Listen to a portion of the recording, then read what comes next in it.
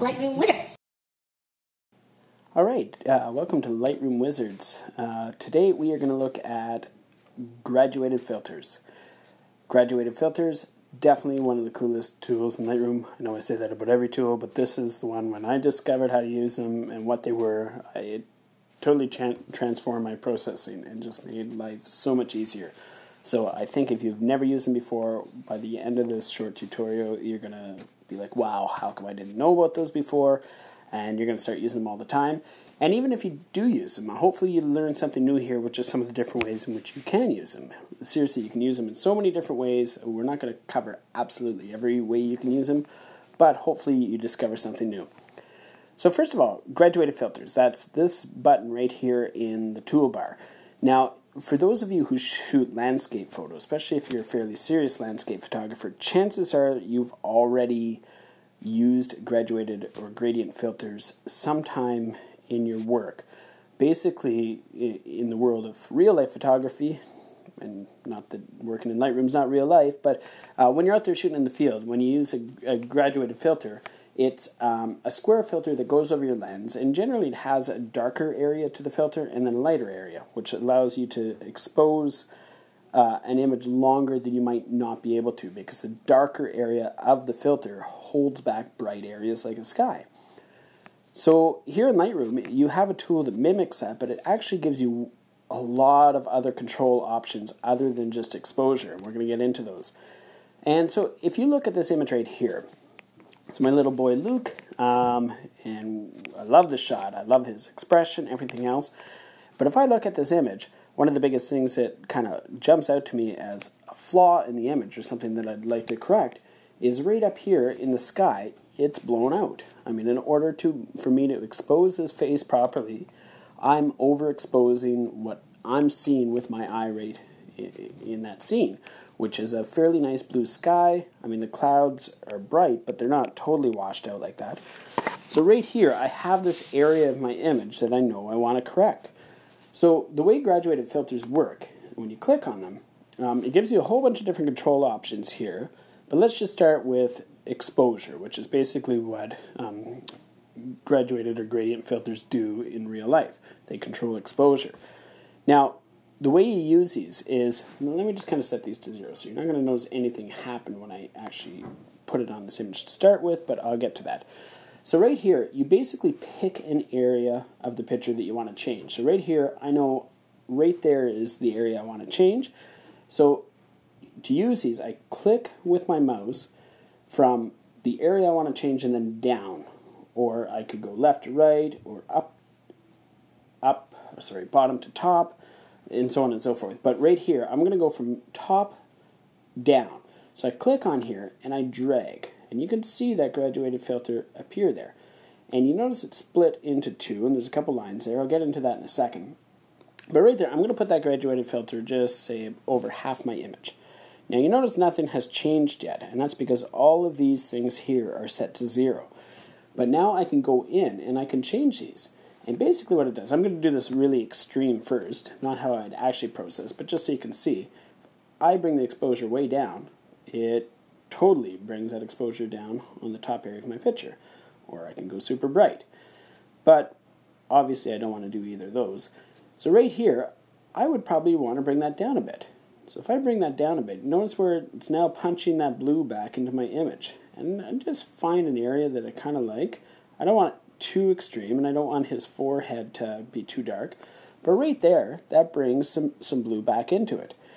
I can do other things with that graduated filter too, and this is kind of the beauty of using them in Lightroom. What you can't really do in real life is I have all these other control options available to me. So right there, I made it a bit bluer, but I think that my shadows here are a little bit too dark. I would like to see more detail there. So on the same graduated filter, I can now go and pull out shadows. You see that? So now all of a sudden I've got green showing in those trees. It doesn't look as dark, and it's also lightening up the shadow on his face. So I might even be able to pull that down a little bit more, bring a little more blue into that sky, bring my shadows up just a bit more, and there we go. Now we have way more balance.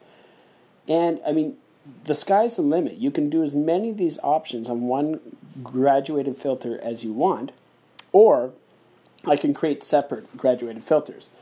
So for example, if I click off this and click on it again, I can create a new one. And maybe this time I want to work on just the saturation. Maybe I want to punch a little bit more blue into that top area and the green in the trees. So I'm going to go to saturation. We'll see where it goes to minus 43 here, but you can change it to whatever you want. Again, I'm just going to start at 0. I mean, I don't have to use this drop down. If you start at 0, it doesn't really matter which one you choose. But I'm going to create another one here. Basically the same thing. I'm going to drag it over the same area. And now let me just crank up the saturation. So see where that pumps up a lot of blue into that image. Now, I don't like it looking too fake. I want to just kind of more match what my eye saw in that scene, but my camera didn't quite record. So if I increase that saturation just a bit, that punches some nice blue into there. Now I'm going to click off that. And I'll just show you before and after here. We're using the 2 gradient filters. So I'm going to press the backslash key on my keyboard. That will show you your image before you made any changes.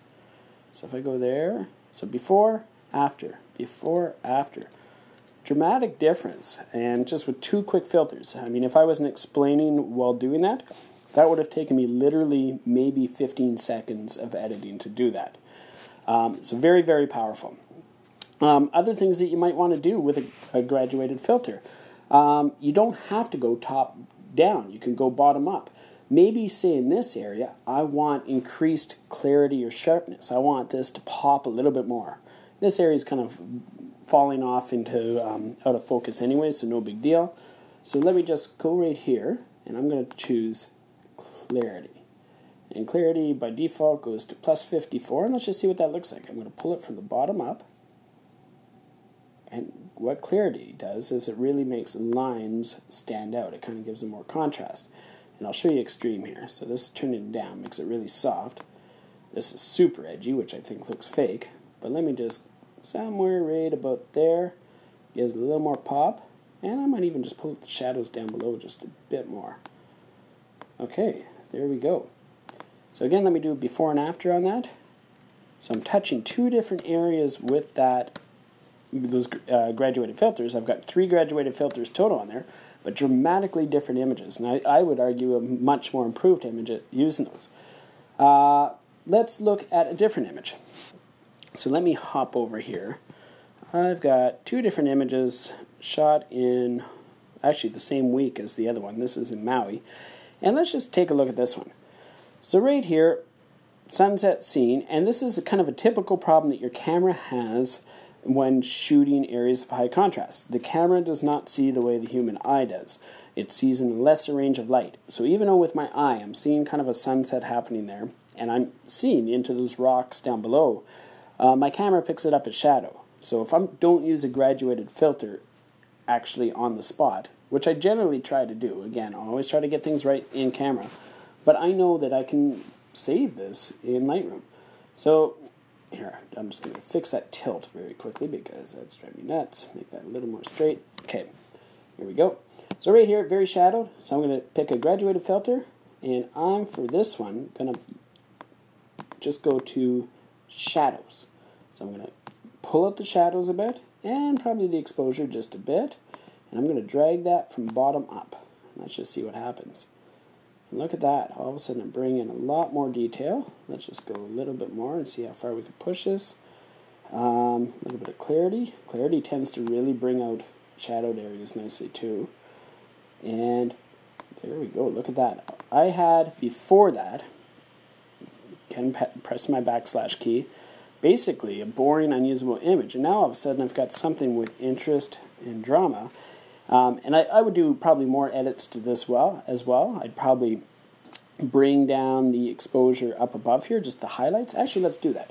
So I'm going to go to the graduated filter, and for this one, I'm just going to choose highlights, and I'm going to bring them down. So I don't want this bright area to be quite as bright. Let's see if this makes any difference. So that tones it down a bit. I think that's a bit too far. Right about there is nice. But here's the other really cool thing too. This scene was actually warmer to my eye. My camera rendered it in auto white balance a little bit on the cool side. So I can selectively, in an area, punch up white balance using graduated filters as well. Let's just create a new white balance filter for that. Click on there. Let's go to white balance. temperature. There we go. And I'm going to say give it more warmth and maybe just a little bit of magenta. Pull that from the top down. And see, I can go skinny or I can go across the whole image so that it's what graduated filter means is it's stronger on the top and it gradually gets lighter. So the effect of this is going to be most pronounced in this area and it's going to get weaker right here. And I can kind of move that around too. I can make, I can rotate it. So if you have an image that's very specific, you can rotate it any way you want and make it skinnier and big. So right there, let me just go more extreme here. So I'm going to punch in more warmth up above. Give it a bit more saturation. Now that's even got more color. Say if you don't want to mess around with white balances. Sometimes white balance can give things a little bit of a weird color shift. You can also do a graduated color filter too. And let me just try that. So, going to go right there. I'm going to just kind of reset everything back to 0 here. Let me just bring that back down to 0. And I'm creating a new filter. And this time I'm going to go right here to color. And let's just say we want to, I don't know, let's just give this a bit of a magenta tone. We could change this afterwards if we don't like it. Or let's make it more of a sunset-y kind of color. Let's go right there. Let's just see what that looks like. Might be too strong. And I'm going to drag that from top down. Now all of a sudden I've brought way more color into there. And it's just up to you and your eye and what you consider looks good or fake. Again, my goal always with my edits is that things look fairly natural. I never want it to look too over the top. It's just more kind of bringing your picture to what you remember seeing. But I mean, it's up to you. Different people have different preferences. So if I do that, now that image, before, after, dramatically different. And again, if I wasn't explaining while doing this, I bet you all those edits would have taken less than 60 seconds. Really quick. I hope you enjoyed this tutorial on graduated filters, and just go play with them. I mean, there's a lot of things here I didn't cover. There's a whole bunch of different options in here, and you can bring them left to right. If this was a portrait and I had a person right here and this area is way overexposed, again, you can bring it from right to left and just tone that down. I mean, really, there's so many different ways you can use graduated filters, but I hope this gives you a good idea or a starting point, and I hope you have a lot of fun. Thank you.